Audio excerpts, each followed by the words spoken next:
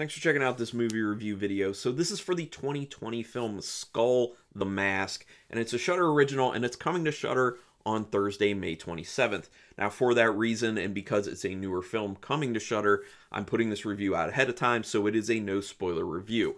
I'm just going to give a quick little synopsis, and that's about it spoiler-wise.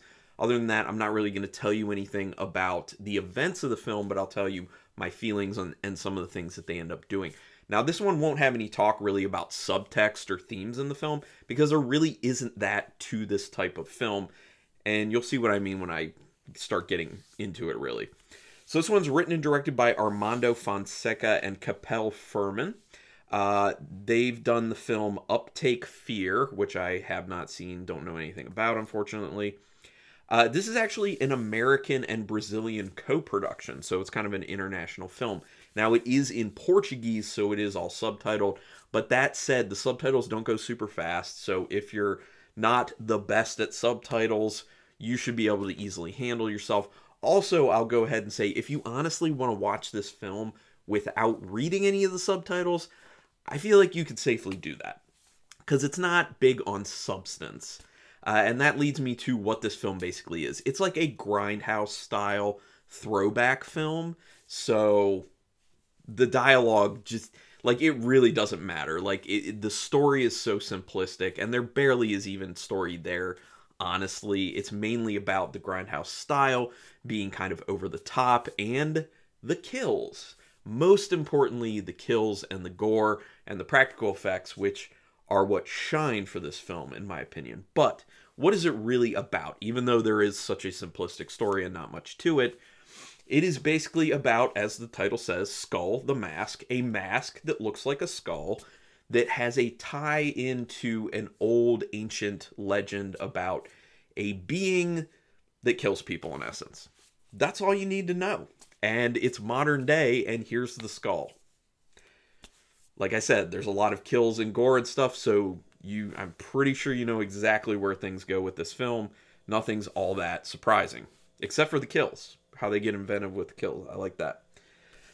It's kind of an odd beginning to the film, so I think it's important that if you're watching this, that you do know ahead of time that it is a Grindhouse film. I had no clue what I was getting into going into it, so the fact that I went into it just thinking, oh, you know, this will be a horror film like all the other screeners I watch. It was weird to me at first. I'm like, what is going on with this? Because it looks very different. There's like this kind of like crappy sheen over the entire film, which is intentional, and that's fine because they're going for that visual look of a Grindhouse film, so it works. But at first I'm like, why is it so crappy looking, almost kind of blurry-esque? Because after seeing, you know, HD for so long, seeing something like this is a little bit like, what is going on here? So it's also just really odd and weird and quirky in the very beginning, and it's fun. I think it's really fun. I think the setup scene in the beginning is really cool. And honestly, I really would have liked if they kind of would have stayed along the same lines of that storyline instead of going to modern day, because that storyline seemed a lot more interesting to me, and like there was a lot more potential, because you can do the kills, you know, with any backdrop, as long as you just execute the kills properly. Like, they really do execute the kills in a very wonderful fashion in this film. But as far as keeping the film interesting, not really, in my opinion. That said, I will say that I think that it's worth watching once for sure because of the kills and how much fun that aspect is. Also, the music. I really do like the music. At certain times, it's too much, but a lot of the time it's not, and the music is just fun and well done, and it adds to the film. So, thankfully, it's got that going for it. Because of its intended style, it intentionally doesn't look good, and that's okay. Also, because of its intended style, I assume that some of the acting is intentionally bad, but there is some acting in this that you can tell is just bad. You know, whether they were going for intentional or not intentional, it was going to be bad regardless. And one of the big problems with that ends up being the kind of main character, the main character you see the most, because there are kind of two main-ish characters.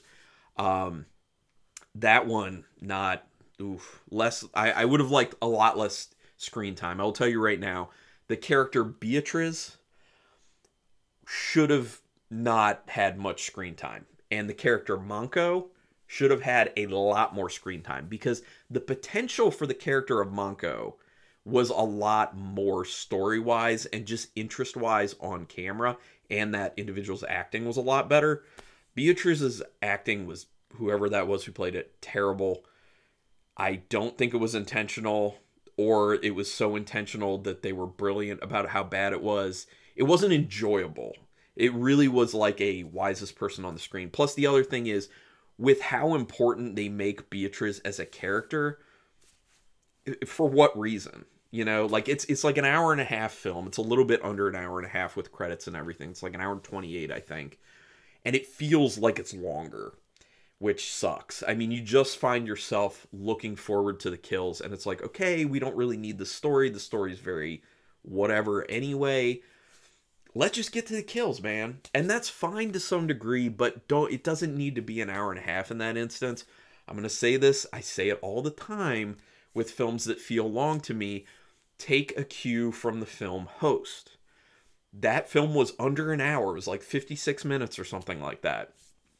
Don't waste people's time. If you don't have the story that's needed to get to an hour and a half, then just make it however long it needs to be to tell the story properly and show the things you want to show.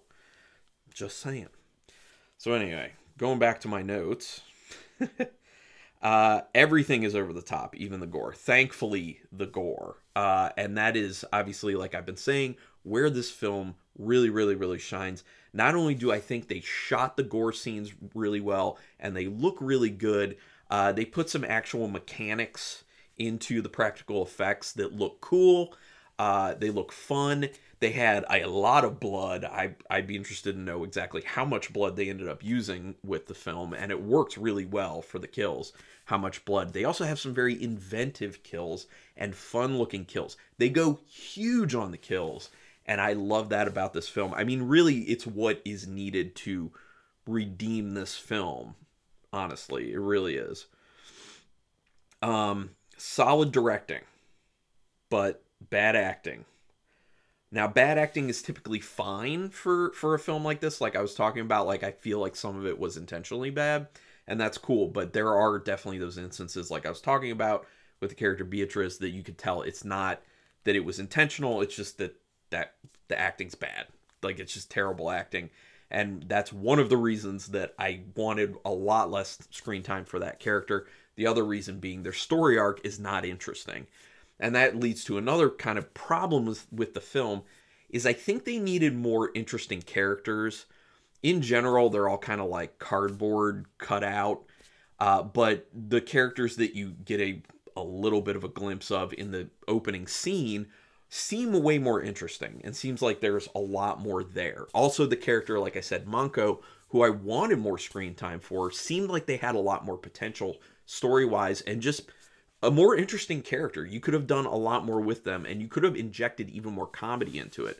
Because that's another problem with this film, in my opinion, is that there are comedic moments, like intentionally comedic moments, and the overall feel of the film and atmosphere of the film is supposed to be kind of funny, because of it being grindhouse and ridiculous. But I feel like it would have been better if they injected a lot more intentional humor into it.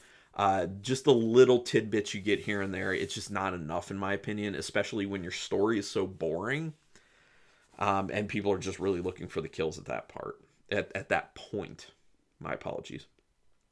There are a few moments of CGI use in this, and for the most part, they're good. There's a moment or two where the CGI looks a little bit too wonky, in my opinion, to the point where you actually notice that it looks wonky. But for the majority of the time when CGI is being used, it looks totally good, totally fine. They did well with it overall. The other thing about, making it seem like it's a much longer film than it actually is, the story portions really, really, really, really slow down the film, unfortunately. So you have like a really good scene where there was a cool kill and you're all like amped up and you're ready to go. And then it slows down considerably and you almost get lulled into an almost sleep state, in my opinion, until you get to that next kill scene. So I'm glad that they didn't do something like they did with a film that I saw kind of recently, that I'm not going to mention here because I'll go down another path, where they just kind of had nothing going on until the last third of the film, and then they threw all the kills in like one chunk, and then we're done with it. So I'm glad they didn't do that. But still, you know, the story just, yeah. There's one, never mind. My apologies. There are some moments where the film becomes oddly quiet.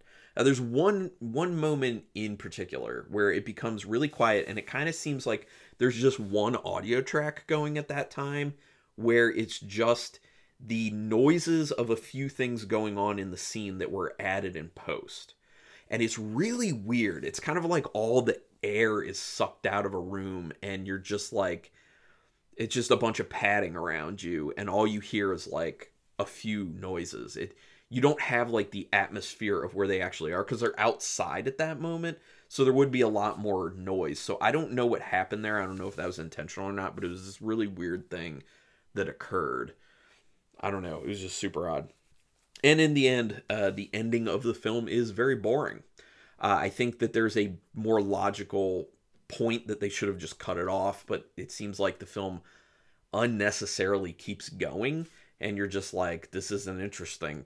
We should have just stopped this before. So that's basically all I have to say about it. Overall, I would say yes, just check it out, because the kills are really cool and definitely worth seeing, and the practical effects. So there were some really cool ideas and some really good visual execution with this. So I would be very interested to see the writer-directors actually just direct in the future.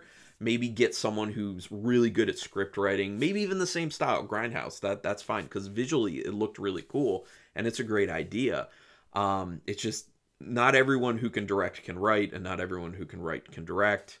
It's one of those type things, and I just think you need a better, more interesting story with better, more interesting characters for the most part. Or the better and more interesting characters who are there, give them a larger role. It's just one of those things, but definitely worth seeing. So with 5 stars possible, with 5 stars possible, half stars in play, I think I'm going to give it 2.5. I'm going to land right in the middle at 2.5. I thought about going 2, but no, I think the practical effects and the looks of the kills and the creativity of the kills, I think brings it up to that 2.5. So I'm going to be in the middle on this one. Now, if you're watching this and you've already seen it, go ahead and put some comments down here. Talk about your feelings about the film.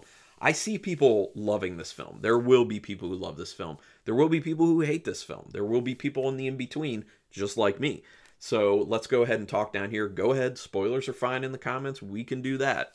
Also, do me a quick favor and hit that subscribe button if you can, and you certainly can. That is the way to keep me motivated, to keep these videos coming.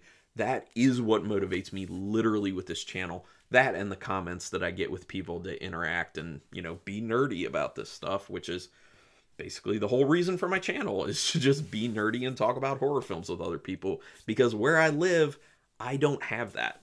And that's the whole reason for the creation of my channel. So please hit me with a subscribe. I do appreciate that. Also hit the notification bell button, because then you'll know whenever I'm putting up new videos, whether it's a no spoiler one like this, one of the more in-depth spoiler ones that has a lot of analysis, or an unboxing video, or any of that type stuff. But regardless, I really do thank you for taking your time to check this out. I really appreciate that.